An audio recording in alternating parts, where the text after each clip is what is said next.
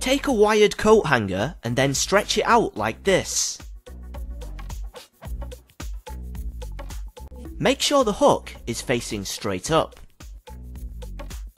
Now try and balance a coin on the hook.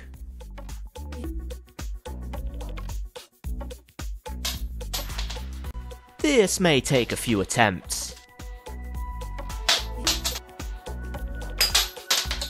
Once you've finally done it, try and spin the coat hanger around using your finger. The idea is that the centripetal force should keep the coin from flying off the end of the coat hanger. Well, when done correctly, of course.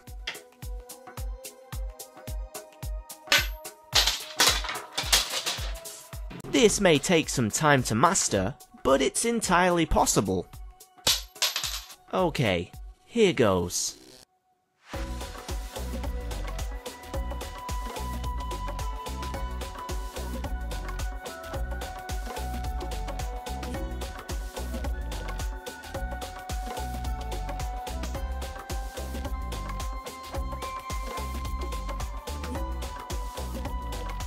And after about 50 attempts, I finally do it.